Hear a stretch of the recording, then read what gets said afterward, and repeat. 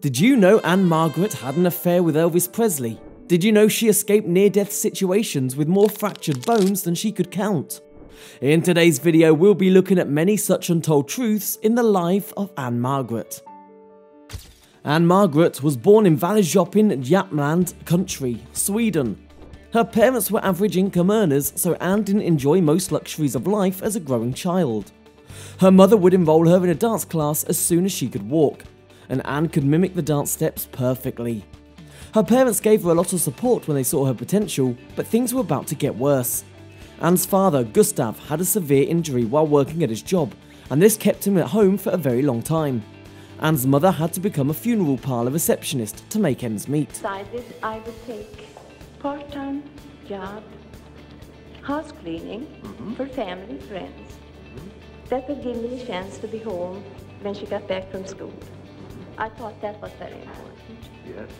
Well, Ann continued school but could not graduate. She made her first television appearance on the Morris B. Sash Amateur Hour, and even in school, she was a member of the theatre. Blessed with an angelic voice, Ann loved singing, and she wrote a lot of songs as a teenager. However, her first studio recording was not until 1961, a single she titled Lost Love, and she also released her debut album, And Here She Is, the same year. She was often seen as the female version of Elvis Presley. Ann's song, I Just Don't Understand, made it to the Billboard Top 40 in August 1962 and was there for 6 weeks, ranking number 17. Know the rule next time, won't play the fool next time. The following year, she was nominated for a Grammy Award for Best New Actress. Juggling acting with her music career, Ann made her film debut the same year she released her first song in the 1961 Pocket Full of Miracles with Betty Davis. However, her breakthrough role came with a feature in the 1963 American musical comedy Bye Bye Birdie, and this was just the beginning of a successful Hollywood career. The following year, 23-year-old Ann-Margret met Elvis Presley officially at the MGM Soundset, where the two filmed Viva Las Vegas, a theatrical success that did big numbers at the box office. She connected so well with the American actor that their relationship threatened Elvis's engagement with Priscilla Presley. Anyway, Ann recorded 3 duets with Presley, but they were not released until after his death. With over 6 decades of active contribution to the entertainment industry, 5 Golden Globe Awards, 6 Emmy Awards, 2 Grammys, and a host of other achievements, Ann-Margret has cemented her status as a Hollywood giant, and she is most proud of the legacy she is leaving behind in the industry. And now, here we are today, and I'm so very honored to be here and to be inducted into the UNLV College of Fine Arts Hall of Fame. Thank you so much. On the set of Viva Las Vegas, Elvis and Ann formed a bond that he would take to the grave. Elvis sent Ann a bouquet to all of her stage show appearances until he died in 1977. Ann, in her journal, described their relationship as one that accelerated more than she would imagine. We were indeed soulmates, shy on the outside, but unbridled within, she revealed. We both felt a current and electricity that went straight through us.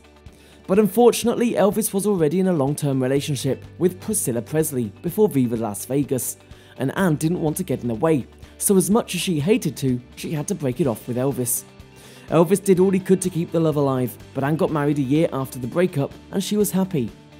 Even after their relationship ended, they continued to be friends until Presley died in 1977.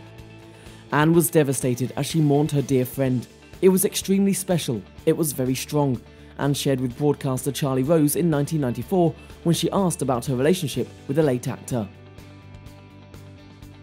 Our relationship was very strong and very serious and very real.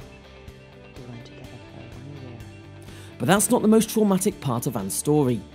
Ann-Margret celebrated her 81st birthday a few months ago, and looking back at all these years, she is most thankful for her life, having survived 2 ghastly accidents that left her in a hospital bed for months. These 2 accidents coincidentally happened in her 2 chosen areas of interest, one on the stage during a tour and another when she was acting. The accident on the stage happened after a live performance in 1972. She was to be dropped down to the stage for her performance, but the machine malfunctioned and Ann-Margret fell almost 2 stories down to the stage. She was rushed to the hospital and the diagnosis revealed that she had 5 facial fractures. Her elbow was disjointed, a shattered jaw, and a gash down the left arm. Ann woke up 3 days after the accident, barely able to lift a finger. She revealed that this was the darkest moment of her life, and she wasn't sure that she would be able to perform again. But 10 weeks later, she was back on stage in Las Vegas. The second accident that nearly claimed her life was a motorcycle accident. Ann fell in love with motorcycles while on the set of the 1966 film The Swinger, where she rode a 500cc Triumph T100C Tiger, and after the movie, she got herself the exact model from the movie. Sometime in the late 2000s, Ann-Margret, while riding in Minnesota in an NHRA event in which she was the Grand Marshal, her motorcycle hit a giant rock and she was thrown off her motorcycle, rolling multiple times on the ground. She survived with a fractured left shoulder and 3 broken ribs. Ann remained at the hospital for several weeks, and while she was there, she counted the days until she could ride again. Even in old age, Ann relinquishes every moment she spent on the tracks. She was featured in a lot of advertisements for the Triumph motorcycle and owns one herself. Her favourite motorcycle was the custom Harvey, which was painted lavender and had daisies on it. But bikes are not the only thing she was fond of.